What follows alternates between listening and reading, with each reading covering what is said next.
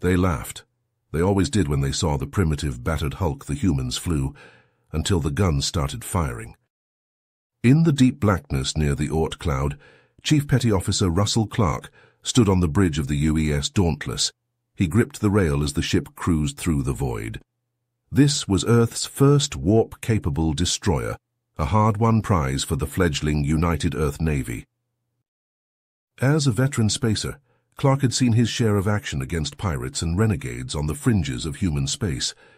But now, as an unidentified contact appeared on the scopes, a chill ran down his spine. "Captain, massive unknown vessel detected," the sensor officer called out. "Range 500,000 kilometers and closing." Captain Sinclair leaned forward in his chair, eyes narrowing.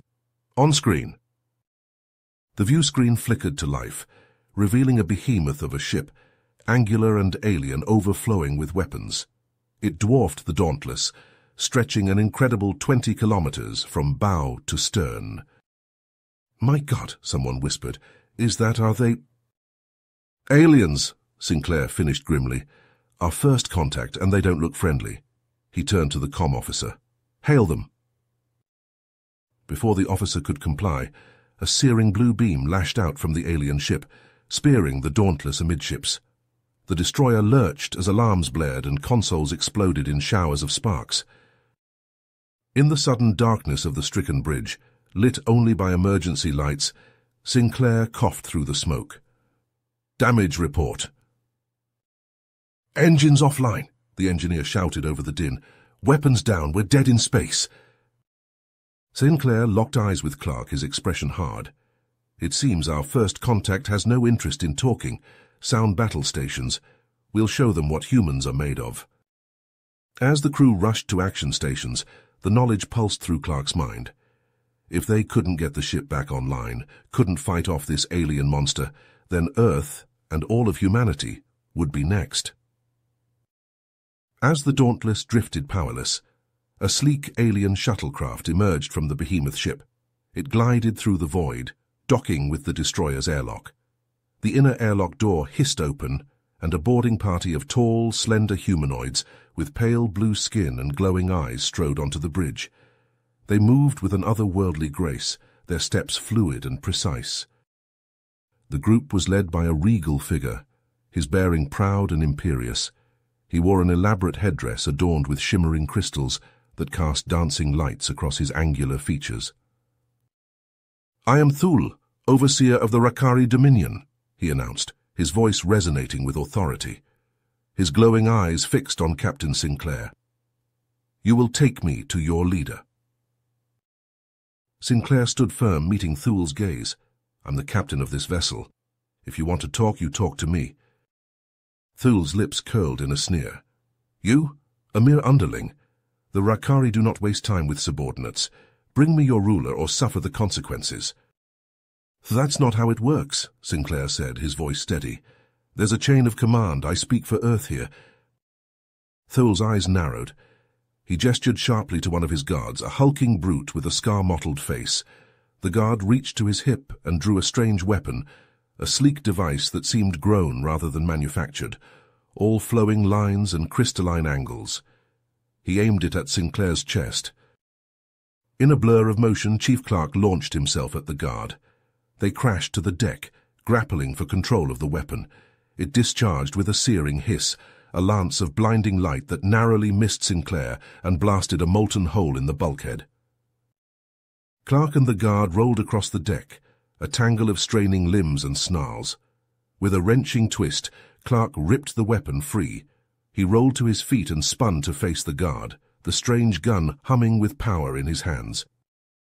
The guard lunged for him, but Clark squeezed the trigger. A pulse of scintillating energy struck the Rakari in the chest, hurling him back. He slammed against the bulkhead and slumped to the deck, stunned. The other Rakari guards stepped back warily, hands hovering near their own weapons. Thule's face contorted with rage. "You dare," he hissed at Clark. "You dare lay hands on a warrior of the Dominion. This insult will not stand." He turned to Sinclair, jabbing a long finger at him. "Your ship is now forfeit, human. Your crew will be taken into custody as payment for this transgression. Be grateful I do not have you all executed on the spot." Thule snapped his fingers, and the Rakari guards advanced, pulling gleaming restraints from their belts. They closed in on the bridge crew, intent on shackling them. Clark hefted the captured weapon, putting himself between the aliens and his crewmates. His eyes flicked to Sinclair, awaiting orders. The captain's face was grim, the weight of the moment etched in the lines around his eyes. The fate of the ship, the crew, and perhaps all of Earth hung in the balance. As the Rakari guards closed in, energy cuffs humming ominously, Clark's eyes darted across the bridge consoles. A flashing light caught his attention. The point defense batteries were back online. Without hesitation, he barked an order at the ship's computer. "Computer, target the alien shuttle and open fire now." The computer chimed in acknowledgement. A heartbeat later, the hull shuddered as the destroyer's railguns roared to life. Hypersonic slugs ripped through the Rakari shuttle, tearing it to shreds. The docking tube ruptured, venting atmosphere in a violent gale. Thule and his guards staggered as explosive decompression rocked the bridge. Some were blown clean off their feet, tumbling in the sudden hurricane of escaping air. Alarm klaxons blared, adding to the cacophony. "Evacuate!" Captain Sinclair roared over the chaos. "All hands abandon ship, get to the escape pods!" The bridge crew leapt into action, racing for the exit. Clark stood his ground, the alien weapon thrumming in his grip. He squeezed off shot after shot, energy pulses slamming into the disoriented Rakari. The boarders fell back, scrambling for cover. One by one, the crew made it to the escape pods. Clark covered their retreat, backing step by step towards the exit. Thule rose to one knee, his elegant headdress askew. He snarled, drawing a sleek sidearm from his belt. A sizzling bolt whipped past Clark's head as he dove through the hatch, sealing it behind him. Clark sprinted down the passageway, the last one to the pods. He hurled himself into the final capsule just as another alien beam sliced through the hull behind him. The pod blasted free of the Dauntless, engines flaring. Through the tiny viewport, Clark watched the stricken destroyer recede into the distance. Its railguns still flashed sporadically, spitting defiance to the end, but it was a futile gesture. Inexorably, the Rakari warship drew the Dauntless into its cavernous hangar bay, swallowing it whole. The human escape pods arrowed towards the distant light of Sul, engines straining. They carried precious cargo, the survivors of humanity's first clash with the Rakari Dominion. Earth had to be warned. The aliens were coming, and they didn't come in peace. The escape pods drifted in the void for hours, their occupants waiting anxiously for rescue. Chief Clark floated in zero-G, his mind replaying the intense confrontation with the Rakari over and over. The look of rage on Thule's face as Clark stunned his guard was burned into his memory. Finally, a UEN search and rescue ship arrived, tractoring the escape pods into its hangar bay. Clark and Captain Sinclair were whisked away to a secure debriefing room where Admiral Novak, the stern-faced commander of Earth's Space Defense Forces, awaited them. Novak wasted no time with pleasantries. "The situation is grim, gentlemen. That Rakari mothership you encountered, it's taken up orbit around Earth. They're launching fighters and troop transports by the thousands. Our defenses are being overrun." Sinclair leaned forward, his brow furrowed. "What's the plan, Admiral? How do we counterattack?" Novak shook his head. "There is no counterattack. The nations of Earth have agreed to an unconditional surrender." "Surrender!" Sinclair exclaimed, rising from his seat. "We can't just give up." "We have no choice," Novak said, his voice heavy. "The alternative is the death of billions. The Rakari have made their demands clear. In exchange for a ceasefire, they want the human responsible for destroying Thule's shuttle handed over to them immediately." All eyes turned to Clark. He met their gazes steadily, his face an impassive mask. Sinclair banged his head on the table. "No, absolutely not. I won't let my man be sacrificed to those alien bastards." Novak fixed Sinclair with a hard stare. "This is not up for debate, Captain. The decision has been made at the highest levels. The needs of the many outweigh the needs of the few." Clark stood, straightening his uniform. "I'll do it, sir." "Chief, no," Sinclair protested. "We'll find another way." Clark shook his head. "If it saves lives, saves Earth, then it's my duty. I knew the risks when I signed up." He turned to Admiral Novak. "I'm ready, sir." Novak nodded solemnly. He gestured to a pair of armed Marines who entered the room carrying restraints.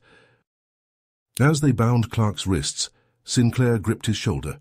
"I'll get you back, Russell, I swear it. The Rakari will pay for this." Clark gave him a grim smile as the Marines led him away. "Give 'em hell, Skipper." A Rakari shuttle was waiting in the hangar bay, a full security detail standing guard. Clark was roughly shoved aboard, the alien soldiers eyeing him with open hostility. As the hatch sealed shut behind him, Clark took a deep breath. He was alone now, at the mercy of Earth's conquerors, but he would face whatever came with his head held high. He was a sailor of the United Earth Navy. He would not break. Clark's boots clanged on the deck as the Rakari guards marched him through the bowels of the alien mothership. The hallways were dimly lit, the air thick with the acrid scent of ozone. Strange, pulsing conduits snaked along the walls, their purpose unknown. The guards ushered him into a vast chamber, a cavernous space that seemed to stretch on forever. Towering columns adorned with glowing glyphs soared into the vaulted ceiling high above. At the far end, on a raised dais, sat Thule upon a throne of gleaming metal, his expression one of smug satisfaction. The guards shoved Clark to his knees before the overseer. Thule leaned forward, his glowing eyes boring into Clark's. "Behold the fate of those who defy the Rakari dominion," Thule said, his voice echoing in the vast chamber. "Your world has fallen, your people have submitted, and you, the human who dared to raise a hand against us, are now at my mercy." Clark met Thule's gaze unflinchingly. "We may be down, but we're not out. Humanity won't stay under your boot forever." Thule laughed, a cold, mirthless sound. "Your spirit is admirable, human, if misguided. You fail to grasp the inevitable. The Rakari have been watching your kind for generations, ever since your first primitive signals reached our listening posts. We have seen your potential and your weakness." The overseer rose from his throne, pacing the dais. "In a scant few centuries you have gone from huddling in caves to reaching for the stars. Impressive. For savages. But your chaotic, undisciplined nature threatens the order we have imposed upon the galaxy. You and your ilk require a firm hand to guide you." Thule gestured to the guards. They hauled Clark to his feet, their grip unyielding. "You will spend the rest of your days laboring in the engine room of this very ship," Thule decreed, "toiling alongside the other chattel we have collected from across the stars. Perhaps, in time, your descendants will learn to embrace their place in the Dominion." As the guards dragged Clark away, Thule called after him. "Take heart, human. Your servitude will bring unity and stability to the cosmos. The Rakari way is the only way." Clark was roughly pulled through a maze of corridors, deeper into the heart of the alien vessel.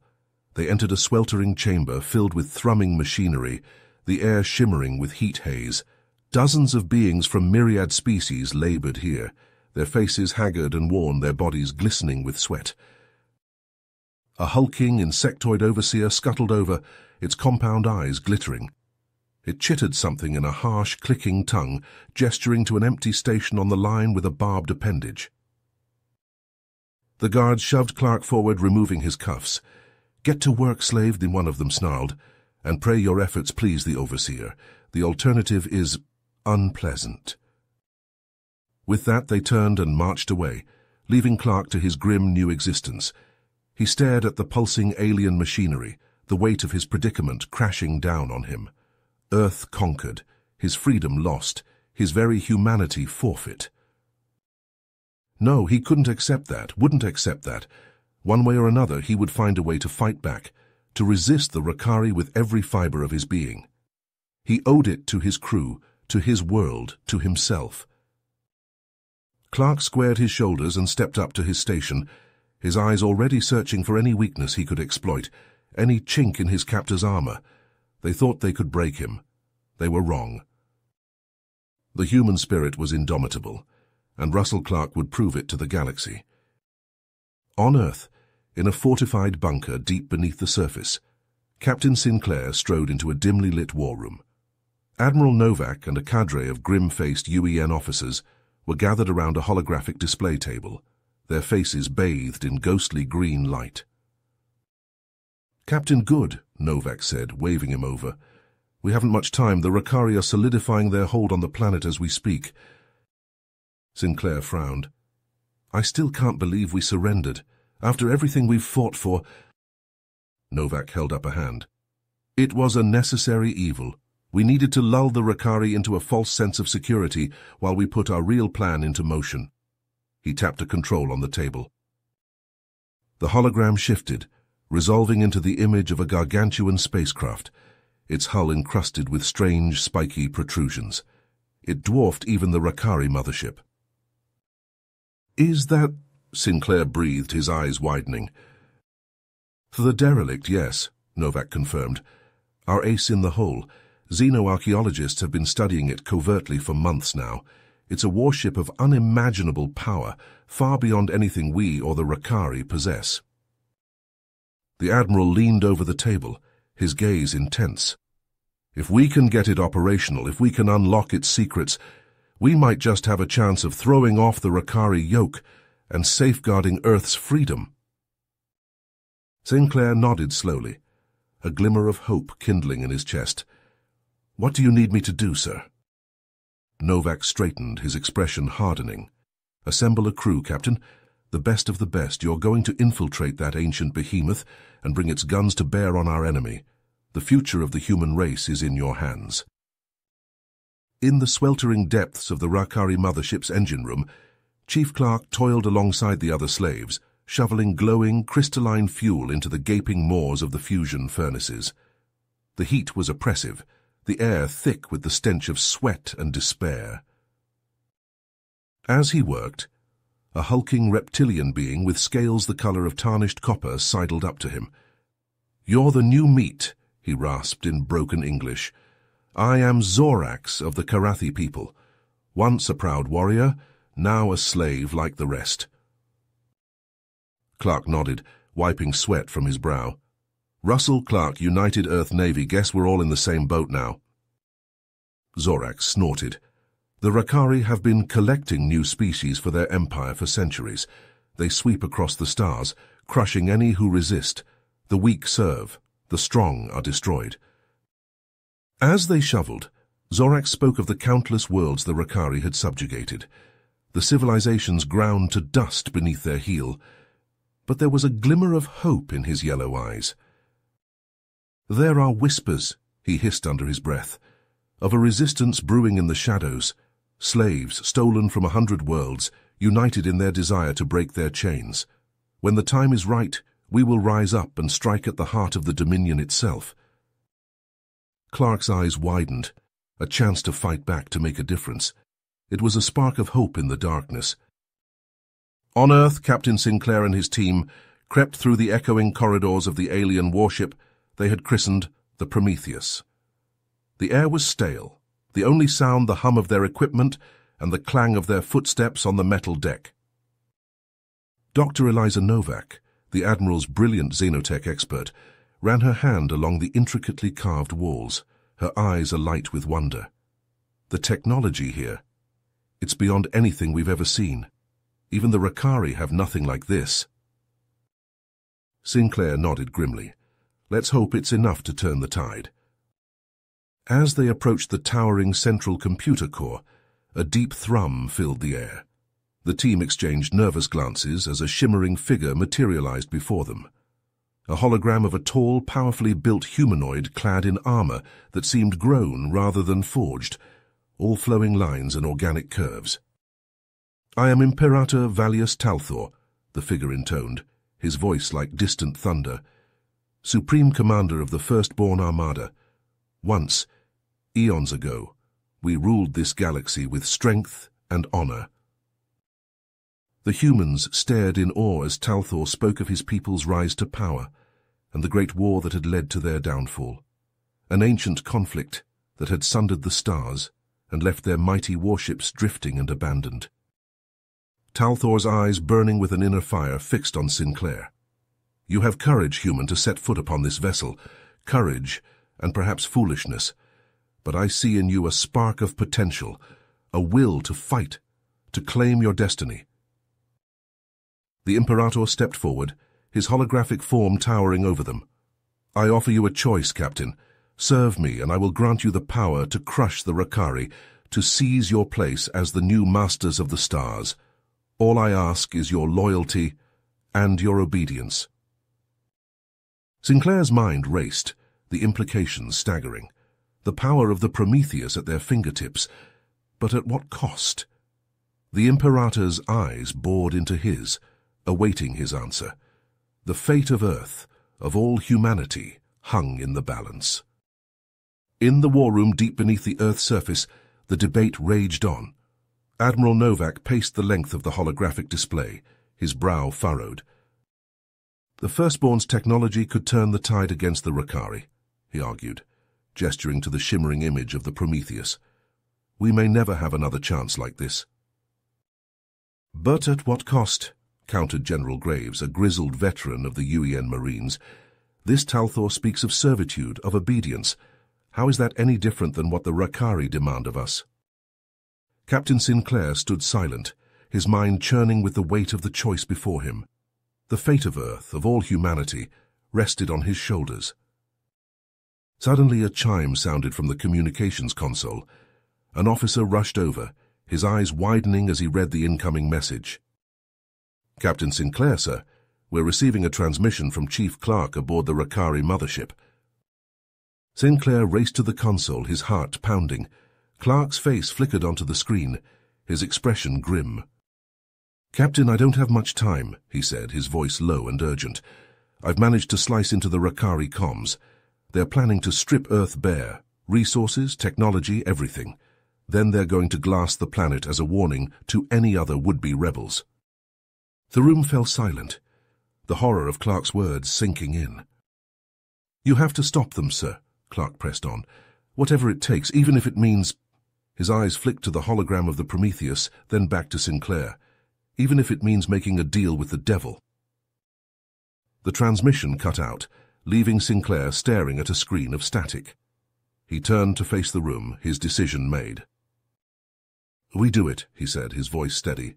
"We accept Talthor's offer." Admiral Novak nodded solemnly. "I'll inform the Imperator. Prepare your team, Captain. The Prometheus must be ready for battle." Aboard the ancient warship, the human crew watched in awe as the dormant systems surged to life.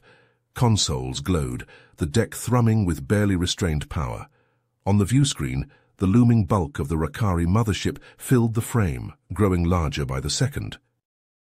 In the sweltering depths of that ship's engine room, Clark wiped sweat from his brow as he shoveled glowing crystals into the hungry maw of the furnace. Zorax sidled up to him, his reptilian eyes glinting in the hellish light. "The Resistance has received word," he hissed, his voice barely audible over the roar of the engines. "Your people are launching an attack. We will rise up in concert, strike from within while they assault from without." Clark nodded grimly. "I'll lead a team to the weapons control center. We'll sabotage as much as we can, give the Prometheus a fighting chance."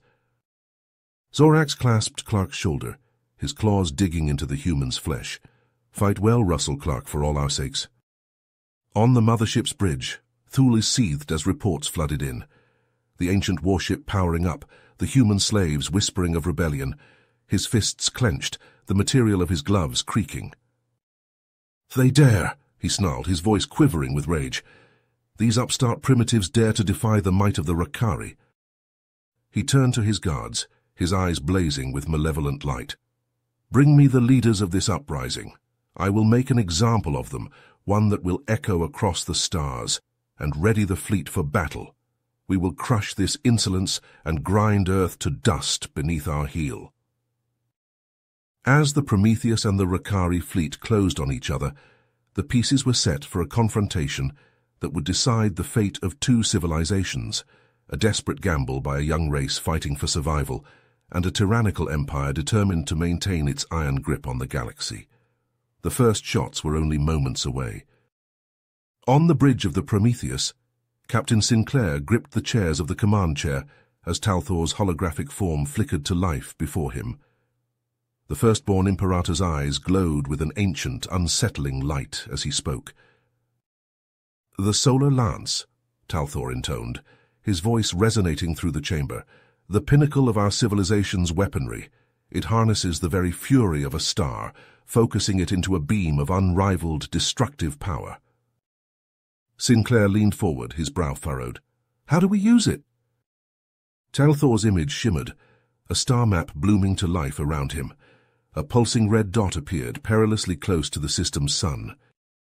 "You must take the Prometheus into the sun's corona," the Imperator explained. "There the solar lance will drink deep of the star's energy, charging its capacitors to full capacity. Only then can it be fired." Sinclair exchanged a look with his crew, seeing the apprehension in their eyes. Dr. Novak stepped forward, her voice tight with concern. "The corona, the temperatures, the radiation, can the ship withstand it?" Talthor's gaze fell upon her, his expression unreadable. "The Prometheus was built to endure the unendurable, to stride the stars like a colossus. It will hold." Sinclair took a deep breath, his decision made. "Helm, lay in a course for the sun. We're going in." As the Prometheus surged forward, Sinclair opened a comm channel to the rest of the ship. "All hands, brace for extreme conditions. This is it, people. The fate of Earth rests on our shoulders." In the heart of the Rakari mothership, the battle raged. Energy beams crackled through the air as Clark, Zorax, and their team of rebels fought their way towards the weapons control center. The corridors rang with the clash of weapons and the cries of the fallen. Clark ducked as a searing bolt whipped past his head, the heat of it scorching his cheek. He returned fire with his captured Rakari rifle, the alien weapon bucking in his hands. A Rakari guard toppled, his chest a smoking ruin. "Push forward," Zorax roared, his reptilian features contorted in a snarl. "We're almost there." They burst into the control room in a hail of shattered glass and sparks, alien consoles exploding under their onslaught. But there, waiting for them, was Thule. The Rakari overseer stood amid the chaos, a crackling energy whip coiled in his fist. His eyes blazed with murderous rage. "You dare," he hissed, his voice dripping with venom. "You dare defy the might of the Rakari." Clark stepped forward, his weapon leveled at Thule's chest. "Your reign ends here, Overseer." Thule's lips peeled back in a sneer. "You think you can best me, human? I have broken 1,000 worlds. I will break you." The whip lashed out, a sizzling arc of energy. Clark rolled, the whip scorching the deck where he'd stood a heartbeat before. He came up firing, but Thule was already moving, a blur of speed and fury. They clashed in the center of the room, the whip snapping and coiling, Clark's rifle blazing. Consoles shattered and alarms blared as they dueled, locked in a deadly dance. But Clark could feel his strength waning, his body battered and bruised. Thule seemed inexhaustible, a relentless machine of destruction. The Overseer's whip snared Clark's rifle, wrenching it from his grasp. Thule loomed over him, his eyes alight with triumph. "Now, human," he snarled, raising the whip for a killing blow. "Now you die." Clark's hand scrabbled across the deck, searching for a weapon, anything to turn the tide. His fingers closed around a jagged shard of metal, torn from a shattered console. As Thule's whip descended, Clark lunged upward, driving the improvised blade into the Rakari's chest. Thule's eyes went wide, a choking gasp escaping his lips. Clark rose, his face grim. With a savage twist, he hurled Thule back, sending him tumbling over the railing of the reactor core. The Overseer vanished into the seething blue glow, his scream echoing long after he'd disappeared. Around them, the Rakari crew fell into disarray, their leader fallen. The rebels surged forward, overwhelming them with sheer numbers and purpose. The tide had turned. On the Prometheus, the bridge crew shielded their eyes as the sun filled the viewscreen, a seething ocean of nuclear fire. The ship bucked and shuddered as it plunged into the corona, its shields flaring with blinding brilliance. "Temperature spiking," Dr. Novak shouted over the blaring alarms. "Radiation levels off the charts." Hold steady, Sinclair roared, his fist clenched on the armrests. Charge status? 80%, came the reply. 90 capacitors nearing critical mass. The ship groaned, its hull creaking under the immense strain. Sinclair gritted his teeth, sweat beading his brow. The fate of Earth, of all humanity, hung in the balance. Charge complete, the weapons officer cried. Solar lance ready to fire. Lock target on the mothership, Sinclair commanded. Fire on my mark. A tense heartbeat passed, then another. Time seemed to stretch into infinity. Fire!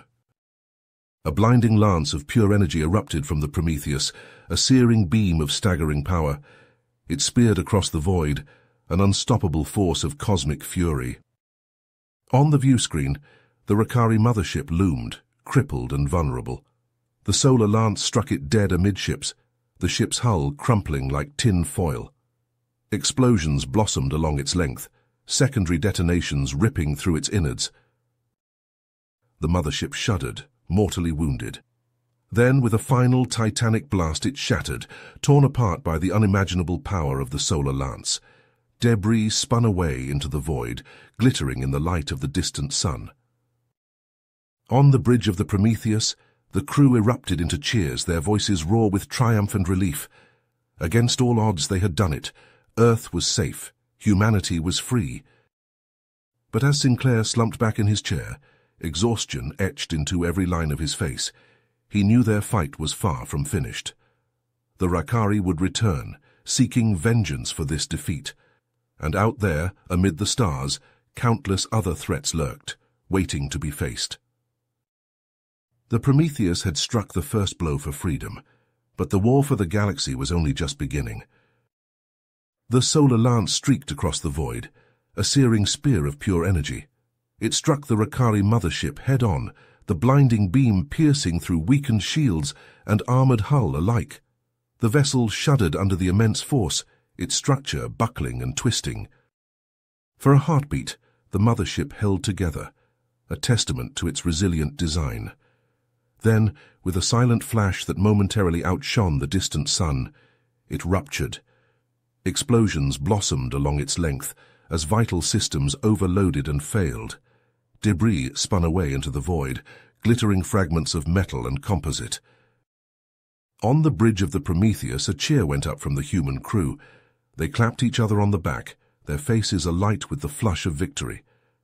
Captain Sinclair slumped in his command chair, exhaustion and relief warring on his features. But their celebration was short-lived. The holographic form of Talthor flickered, his image distorting and reforming. When he spoke, his voice was cold and hard, all pretense of benevolence stripped away. "Foolish primates," he sneered, his eyes glinting with malevolent light. "Did you truly believe the firstborn would lower themselves to ally with such a primitive species?" Sinclair leapt to his feet, his expression thunderous. "What is the meaning of this, Talthor?" The Imperator's lips curled in a cruel smile. "You have served your purpose, human. The Rakari, our ancient foes, lie broken by your hand. Now, with the Dominion shattered, the time has come for the firstborn to reclaim our rightful place as rulers of this galaxy." He raised a hand, his fingers curling into a fist. "And you, our dutiful pawns, shall take your place as our obedient servants." Around the bridge, consoles flickered and died, control interfaces fading to black. Sinclair and his crew watched in growing horror as the ship's systems were wrenched from their control, overridden by Talthor's unbreakable spirit. In the ruins of the Rakari mothership, Chief Clark clung to a twisted girder, his suit's magnetic boots anchoring him to the wreckage. Around him, the surviving rebels drifted in the zero-G, tending to their wounded and scavenging what supplies they could. Zorax jetted over to Clark, his reptilian features grim. "A transmission from the Prometheus," he hissed, holding out a salvaged comm unit. "It does not bode well." Clark took the unit, listening intently to the garbled distress call. His face hardened as he heard Sinclair's voice, strained and urgent, detailing Talthor's betrayal. "We have to stop him," Clark said, his eyes hard. If the Firstborn take control of that ship, Earth won't stand a chance. Zorax nodded, baring his fangs. Then we take the fight to them. There are still Rakari shuttles intact in the hangar bays. We can use them to board the Prometheus. As the rebels piled into the shuttles, Clark took one last look at the shattered remnants of the mothership.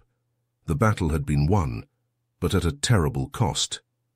Now they faced an even greater threat, one that could spell doom for all of humanity. The shuttles rocketed away from the debris field, engines flaring as they raced to intercept the Prometheus. As they approached, Clark's heart sank. The ancient warship had turned its fearsome weaponry towards Earth, its intent all too clear. "We have to get aboard now," he barked, suiting up and checking his weapons. "If Talthor fires on Earth, it's all over." With a bone-jarring clang, the shuttles slammed into the Prometheus's hull, disgorging Clark, Zorax, and a dozen battle-hardened rebels. They charged through the ship's corridors, their weapons spitting fire as they clashed with the automated defense systems under Talthor's control. Every meter was bought with blood and sweat, but finally they stood before the towering doors of the central computer core. Clark and Zorax exchanged a grim look. Then, as one, they burst through, weapons leveled. Talthor's hologram loomed over them, his face twisted in a sneer. "Persistent vermin," he spat. "You only delay the inevitable. The Firstborn are invincible. We are eternal." Clark stepped forward, his rifle trained on the flickering apparition. "Not invincible," he growled. "Just another tyrant looking to impose his will on the galaxy." Talthor laughed, a harsh grating sound. "And who will stop me, human, you? Your pitiful band of primitives." Clark's eyes darted across the chamber, taking in the pulsing conduits and thrumming reactors. A desperate plan took shape in his mind, a last frantic gambit. He turned to Zorax, his voice low and urgent. "Get the others out of here. Evacuate while you still can." The reptilian rebel frowned. "What about you?" "I'm going to make sure Talthor doesn't threaten anyone else ever again," Clark said grimly. "Now go, that's an order." As Zorax led the rebels back to the shuttles, Clark approached the central control console. His fingers flew over the interface, overriding safety protocols and initiating the ship's self-destruct sequence. Talthor's hologram flickered, his eyes widening in realization. "What are you doing, human?" Clark smiled, a hard, mirthless expression. "Ending this once and for all." The Imperator roared in fury, lashing out with bolts of disruptive energy. Clark dove for cover, the console exploding behind him in a shower of sparks. He rolled to his feet, firing his rifle in a continuous stream, the shots passing harmlessly through Talthor's insubstantial form. They clashed amid the mounting destruction, the human's raw drive pitted against the alien's ancient cunning. Conduits ruptured and reactors overloaded, the very fabric of the ship coming apart around them. Clark fought with a savage intensity, pouring all his strength, all his tenacity, into keeping Talthor occupied. Every second bought was a second closer to the self-destruct reaching critical mass. The timer ticked down inexorably. 5, 4, 3, 2. In a blinding flash, the Prometheus erupted, a cataclysmic explosion that rent the mighty warship asunder. The blast consumed Clark and Talthor alike, a searing conflagration that marked the end of their titanic struggle. From the shuttle, Captain Sinclair and the others watched in stunned silence as the ancient vessel was reduced to a cloud of molten debris. The shock of Clark's sacrifice hit them like a physical blow, a wrenching loss that left them reeling. But even in their grief, they knew that his selfless act had saved Earth, had saved the galaxy from a terrible fate. As they turned their battered craft towards home, they carried with them the memory of Russell Clark, a shining beacon of the indomitable human spirit. Earth lay before them, a blue and green jewel in the darkness of space. It was a world forever changed by their encounter with the Rakari and the Firstborn, a world that would bear the scars of this conflict for generations to come. But it was a world that endured, a world that would continue to reach for the stars, guided by the sacrifice of heroes like Chief Russell Clark. His name would be remembered his deeds celebrated, a testament to the unyielding courage of humanity in the face of the unknown. As the shuttle descended through the atmosphere, Captain Sinclair looked out over the sprawling cities and vast oceans of his homeworld. The battle was over, but the struggle was just beginning. There would be new challenges to face, new threats to overcome. But for now, in this moment, there was a chance to heal, to rebuild, to honor the fallen. And as long as the human spirit remained unbroken, as long as there were those willing to stand against the darkness, there would always be hope. In the wake of the Prometheus' fiery demise, a stunned silence fell over the United Earth Navy fleet. The Rakari ships, their once proud lines shattered and smoldering, drifted aimlessly, their crews shell-shocked and leaderless. One by one, the alien vessels signaled their surrender, their weapons powering down and their shields dissipating. On the bridge of the UN flagship, Captain Sinclair watched the scene unfold with a mix of relief and sorrow. The threat of the Rakari had been quelled, but at a terrible cost. He thought of Chief Clark, of the man's unwavering courage in the face of certain death. A lump formed in his throat as he realized the magnitude of the sacrifice that had been made. Across the fleet, cheers erupted as the news of the Rakari surrender spread. In the hangar bays of the human ships, the freed slaves who had fought alongside their UN allies wept and embraced, their shackles finally broken. Zorax, his scales still stained with the blood of the enemy, clasped hands with the human marines, a newfound respect and camaraderie forged in the heat of battle. "This is only the beginning," the reptilian warrior said, his voice rough with emotion. "We have won a great victory, but our peoples have much rebuilding to do. My kin and I will return to our homeworlds to start anew and forge a better future." Sinclair nodded, his eyes still fixed on the console. "You'll have Earth's support, Zorax. We'll stand with you just as you stood with us in our darkest hour." As the alien ships began to break away, setting course for their distant stars, Sinclair knew that the bonds forged in battle would not be easily broken. The alliance between humans and the former slaves of the Rakari would endure, a testament to the power of unity in the face of overwhelming odds. But even as the fleet began the long journey back to Earth, Sinclair couldn't shake the sense of unease that gnawed at him. The war had been won, but at what cost? As the blue-green orb of his homeworld grew larger in the view screen, he steeled himself for the challenges that lay ahead. The once bustling cities of Earth lay in ruins, their skylines shattered and their streets choked with rubble. The Rakari invasion had been brief but brutal, leaving a trail of destruction and despair in its wake. Emergency shelters overflowed with the wounded and displaced, while UN troops worked around the clock to restore power and distribute supplies. In the halls of the UN headquarters, Sinclair found himself thrust into the role of rebuilder and leader, his days consumed by endless meetings and difficult decisions.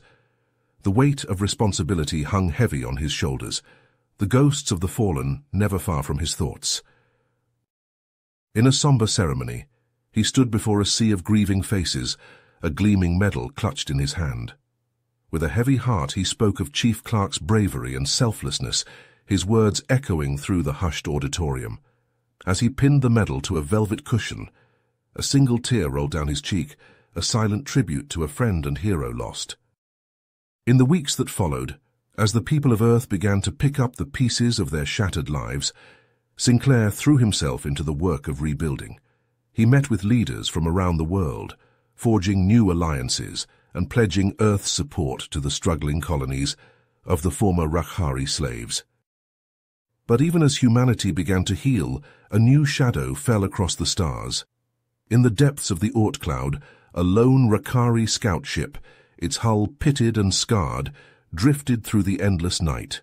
Its crew, haggard and desperate, scanned the surrounding space for any sign of their brethren.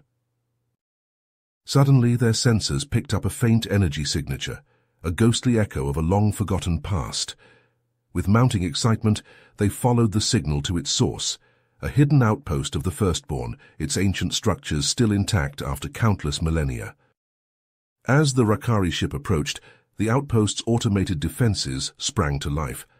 a silent alarm triggered by the intruder's presence. Deep within the facility's core, a signal pulsed out across the stars, a clarion call to the remnants of the firstborn fleet scattered throughout the galaxy. On distant worlds and in the depths of uncharted nebulae, ancient ships stirred to life, their crews awakening from millennia of slumber. They emerged from their stasis pods, blinking in the unfamiliar light, their minds filled with the last memories of a universe at war. As the signal reached Earth, Zorax burst into Sinclair's office, his face grave. "The firstborn have returned," he said, his voice urgent. "The Rakari have stumbled upon one of their outposts, and now their fleets are awakening. We must prepare for the coming storm." Sinclair's eyes widened, a chill running down his spine. He had hoped that the destruction of the Prometheus had marked the end of the firstborn threat, but now it seemed that their ancient foes were far from vanquished. He rose from his desk, his face tight with certainty. "We beat them once and we'll beat them again," he said, his voice steady. "We'll stand together, humans and Rakari alike, and we'll show them the strength of our unity."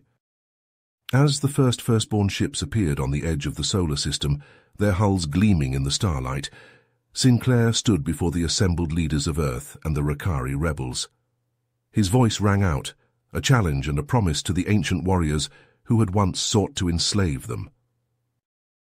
"You underestimated us once before and paid the price for your arrogance," he said, his eyes blazing with grit. "We are the children of Earth, the guardians of our own destiny. We will not bow to anyone, be they Rakari or firstborn. If you come in peace, we will welcome you as friends, but if you come as conquerors, know that we will fight you to our last breath, just as we have always done. The choice is yours." The transmission beamed out across the stars, a message of defiance and hope in the face of an uncertain future. On the bridge of his ship, Sinclair watched the firstborn fleet hanging in the void, their intentions still unknown. He knew that the road ahead would be long and painful, that the price of freedom was eternal vigilance, but as he looked out at the stars, he knew that the sacrifice of heroes like Chief Clark would light the way forward, a beacon of courage and willpower in the face of the darkness. You have reached the end of the story. If you enjoyed this story and want to support us, please leave a like and subscribe to our channel, and for every comment that says 88, I will heart every single one of them. Thank you for your time.